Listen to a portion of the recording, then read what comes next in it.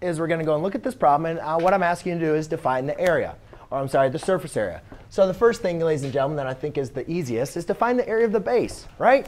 Everybody should know how to find the area of the base. This is a regular this is regular, so therefore all the sides and the directions, it says this is a regular pentagonal base, or I'm sorry, a regular polygon base. So therefore, if one side is 2, all the sides are 2, right? Because remember, regular polygons have exactly the same size of sides and of angles. So if that's 2, everything's 2. So 2, 2, 2, 2. So the area of this base is just going to be base times height, right? Which is 4 meters squared. All right? Now, I tear apart each one of the sides because I need to find the lateral surface area.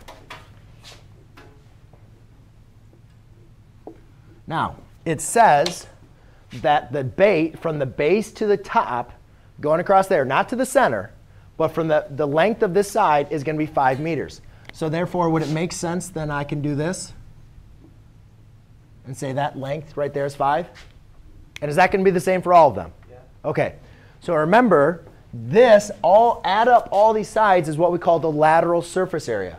And the lateral surface area is equal to 1/2 perimeter times the height, where that represents the height of your sides. So now let's find the perimeter. Remember, the perimeter is adding up all the sides. 2, 4, 6, 8. So 1/2 times 8 times 5. And these are all in meters. So therefore, this is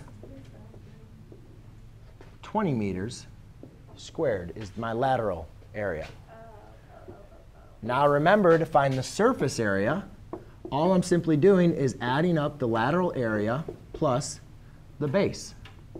So my lateral surface area is 20 meters squared, plus my area of my base, which is 4 meters squared. So therefore, this is 24 meters squared. Anybody have any questions, preguntas on that information? You will be asked to know how to do this stuff.